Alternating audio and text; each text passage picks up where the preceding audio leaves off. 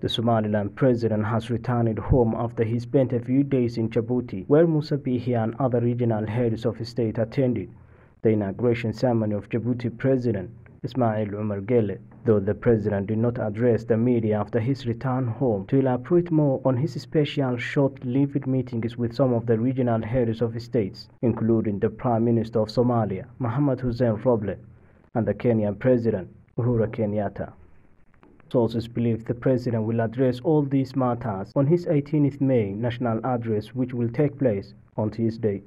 During his stay, the media camera captured Uhuru Kenyatta, the president of Kenya, and the president of Somaliland, Bihi, walking side by side with their counterpart of Djibouti, Ismail Omar Guelleh, which political analysts have interpreted in different ways.